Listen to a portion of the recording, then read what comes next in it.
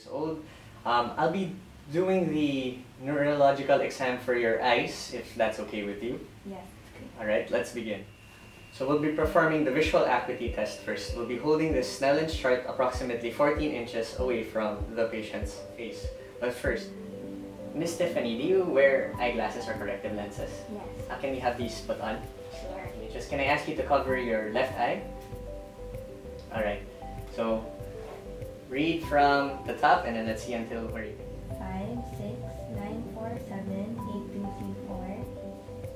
The corrected visual acuity of our patient is 20/20 for both eyes. So now I will be testing your visual fields. Can I ask you to cover your left eye? Alright, so just look at my eye, then tell me when you can see my finger moving. Alright. No. Okay. No. No. No. Okay. Okay. Other eye, can cover it. Now look straight at me. Can tell me when you can see my finger moving? No. Okay. How about now? No.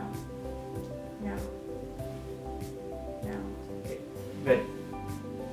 Upon visual confrontation, there were no field cuts. Alright. Next, I will be proceeding to the fundoscopy. So, may I ask you to look straight towards that window over there? Okay. So just hold your head.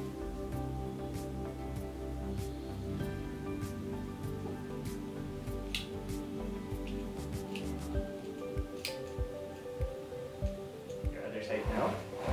So again, look towards the window.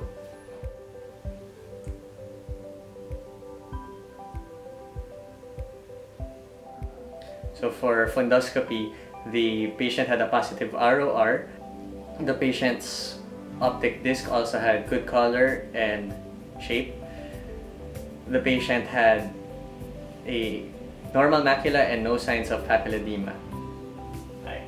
Next, we'll be going for the pupillary light reflex. So again, can I ask you to just look straight behind us? First, the direct and consensual. Okay. Alright, now we'll be performing the swinging flashlight test.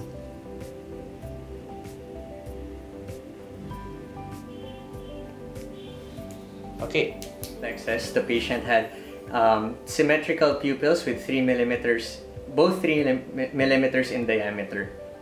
The patient's pupils were equally briskly reactive to light. Both pupils exhibited both direct light reflexes and a consensual response. Upon challenging with the swinging flashlight test, there was no sign of RAPD.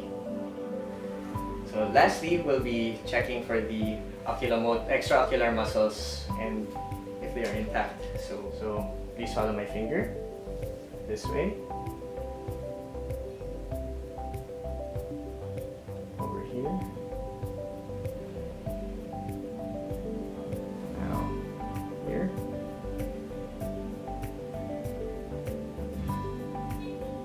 And we'll now be checking for accommodation. Please follow my finger. Just focus on it. Okay. Great. Thank you. Ocular muscles were intact with no ptosis. The patient was able to move her eyes in all directions.